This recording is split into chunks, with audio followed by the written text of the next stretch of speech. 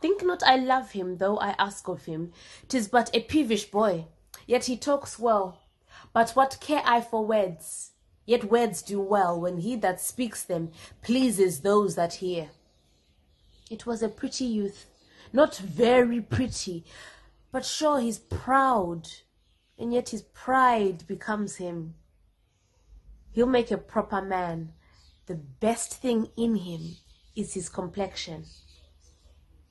He's not very tall, yet for his years he's tall. His leg is but so, and yet 'tis well. There was a pretty redness in his lip. 'Twas a little riper and more lusty red than that mixed in his cheeks. It was just the difference betwixt the constant red and mingled damask.